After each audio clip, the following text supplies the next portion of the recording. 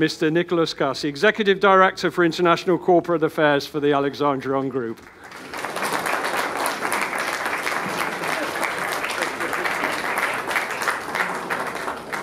Hello, everybody. How are you all doing tonight? Mr. Deputy Ambassador, thank you. Thanks for your hospitality and the support of your team, working with our team to pull this off. This is just really special.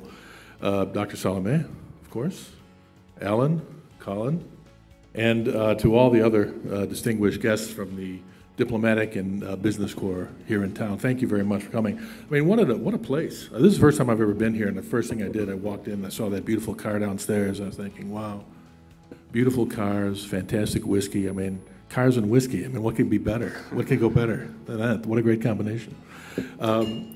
Yes, I'm the American here, and for me, I'm from Chicago, so I have a particularly big problem with the word bottles and barrels myself, because we say bottles and that means bottles, you know, but they say barrels. It's I can't get to the end of it. Yeah, exactly, exactly. Well, I'm really glad that you're all here. We're all very, very proud of this product. It's extraordinary. I'm fortunate enough to have been able to come in relatively recently and watch this process, all the work that Alan and Dr. Salome and everybody else associated with the Alexandrion Group had put in.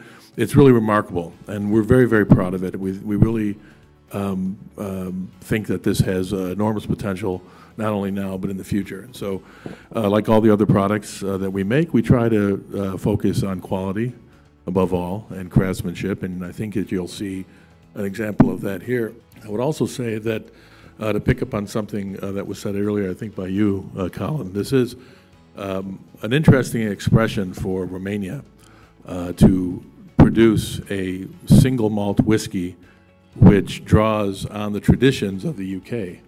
And I think it stands as emblematic of, I think, Romania's outreach to the wider world, not only to us in the United States, where we had our event last month, which was very nice, but also here in the land where I believe whiskey was invented. Correct me if I'm wrong. Maybe it was somewhere else in Sumeria, but I think it certainly reached its heights here. And so again, I think, you know, we are very, very proud of this. We think that this is something that many, many people will come to enjoy. I think it does have a complex taste palette that'll suit a lot of different people all over the place.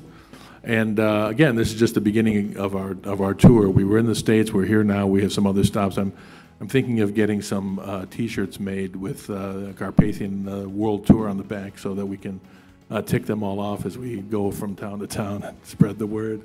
But anyway, I won't keep you waiting too long. But I will say again, thank you so much. It was really great to see all of you here and to have you here.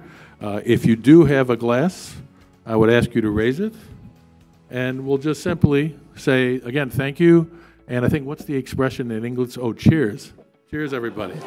No, thank you. Thank you.